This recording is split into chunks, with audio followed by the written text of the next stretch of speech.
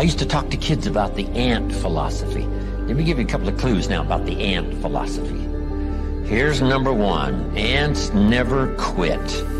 If they're going somewhere and you stop them or block their pathway, they'll look for another way, up, down, all around. How long will they keep looking? Till they find another way.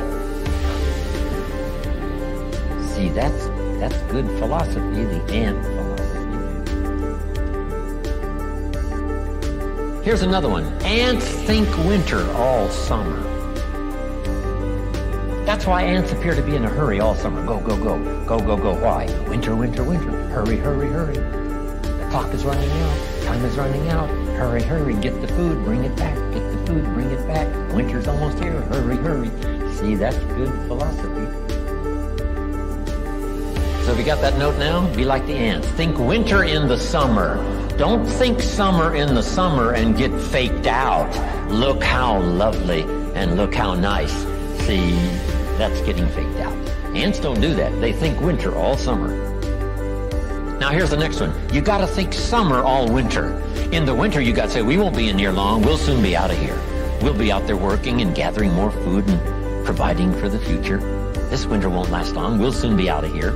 So the key is to think summer in the winter and think winter in the summer. Now, if somebody needs help on this, you've got to learn how to put it in such a way. And giving them the ant story is one of the best. Think winter in the summer, and then think summer in the winter. Think negative when it's positive, and then think positive when it's negative. Isn't that a challenge? The answer is yes, that's a challenge, but that's life. That's the deal. How often does winter follow fall? Every year. Years ago, I did a series of lectures for Chevron dealers and their management. All over America, even up in Alaska and over in Hawaii. When I first started giving them this series of lectures, the management and some of the leaders of the Chevron Corporation called me in and we had a nice talk. And they said, well, first of all, Mr. Rohn, we'd like to get acquainted. And we've heard about your presentation and we think you might be able to share some good ideas. And they said, by the way, you travel the world and, right, you know a lot of corporate executives and you've been in business for a long time all around the world. They asked me, what do you think the next 10 years are going to be like? And I said to them, gentlemen, you have asked the right person. So their eyes lit up. I said, I do have experience. I have traveled the world and I've lived a long time and I really know the deal. And here's how the next 10 years are going to be. About like the last 10. Winter follows fall. Some are easy and some are hard. Some are difficult and some are simple. And then spring follows winter. For how many years now? 6,000 years of recorded history. So it isn't going to change. Here's the essence of life. Opportunity mixed with difficulty. That's about as simple as you can put it from the beginning. The first two boys of the first family had difficulty and one killed the other. The statistics have never been that severe since. That wiped out 25% of the population.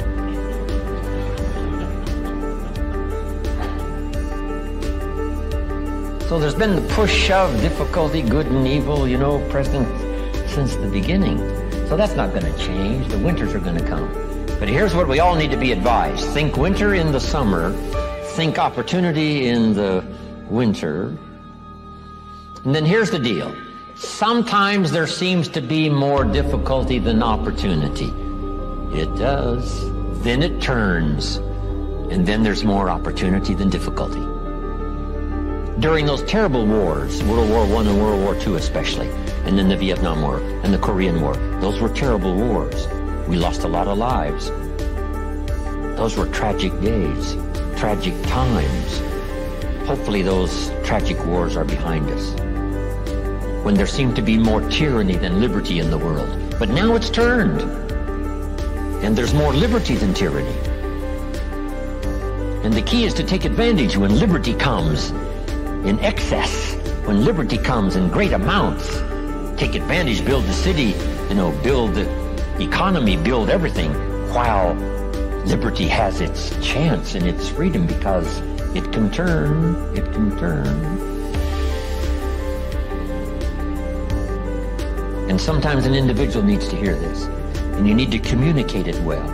Use every story you can to communicate it.